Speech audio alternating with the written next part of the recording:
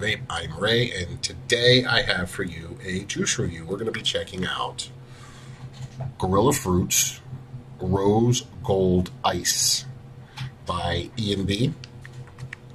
This was sent over by Slave for Red Reviews or Slave Red 4 Reviews. Steve sent this over for me to check out, see if I like it, and also for the review. So, this is a 70-30 VGPG blend.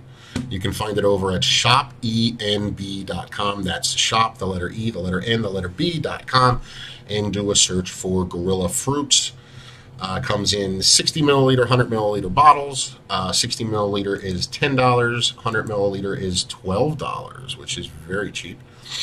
The flavor profile is this delicious blend of tropical lychee, sweet strawberries, and tangy pomegranate with a blist with a blast of icy menthol.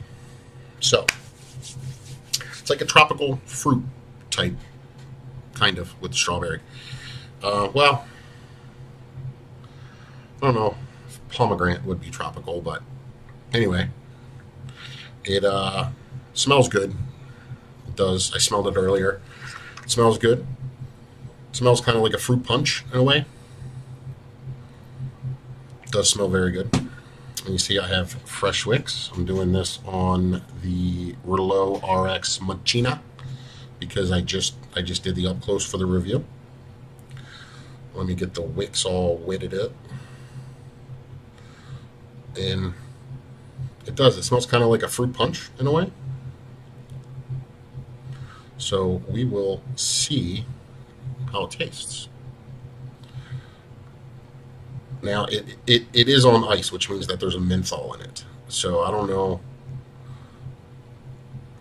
how you feel about menthol, but vapor smells really good. It smells like a tropical drink.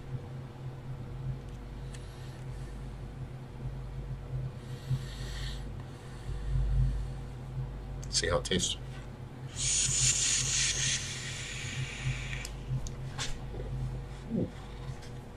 Oh, menthol kind of hit me there.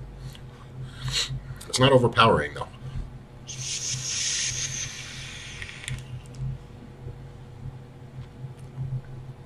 Wow, it's not overpowering at all, but you can taste the icy menthol. It clears up your nose. But it's not overpowering at all. A lot of menthols have this like overpowering, almost unable to bear, a mentholy icy taste or sensation. This is really comfortable icy menthol. It's kind of refreshing actually, which is really cool.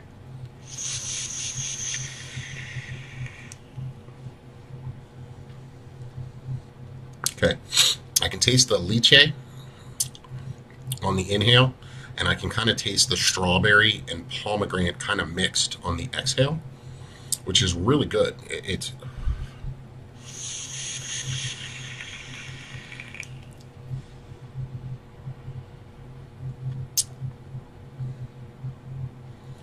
wow. The menthol is not overpowering in any way whatsoever. It's actually really refreshing. Like it leaves like a really refreshing taste in your mouth and kind of like in your nose.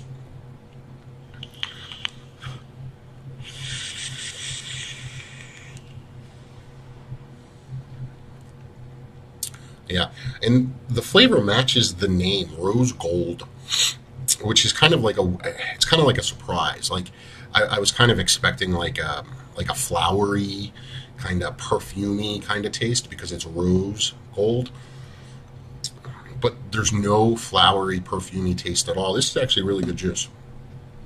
I'm kind of surprised, but it fits up to its name. You know what I mean? Like it's one of those ones where you kind of expect something a little bit different, but once you get the flavor, you're like, wow, that really fits well.